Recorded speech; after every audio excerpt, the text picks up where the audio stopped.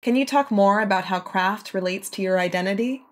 To me, I think craft it's like a boat. It's like a jumping off point to go to so many different lands, like related to identity and culture and tradition and like ancestral knowledge, like body knowledge and intuition, and do it in a way that involves others, because for the most part, like the majority of like making and craft involves community. Like there's so many different like layers of like hands being involved in like how we access our materials, which feels a little bit different to, let's say, painting. And so for me, craft is just like a little nucleus of connecting to a bunch of other people.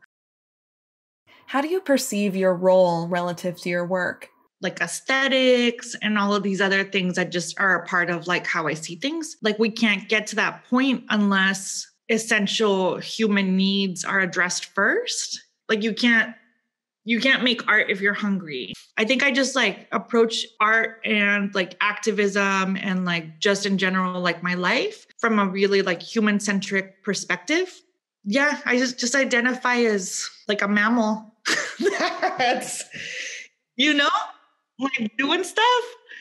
I think that would be probably the most accurate thing would be I identify as a mammal. And I think about, certain like things that don't make sense that like Western like ideologies have like, like put on us.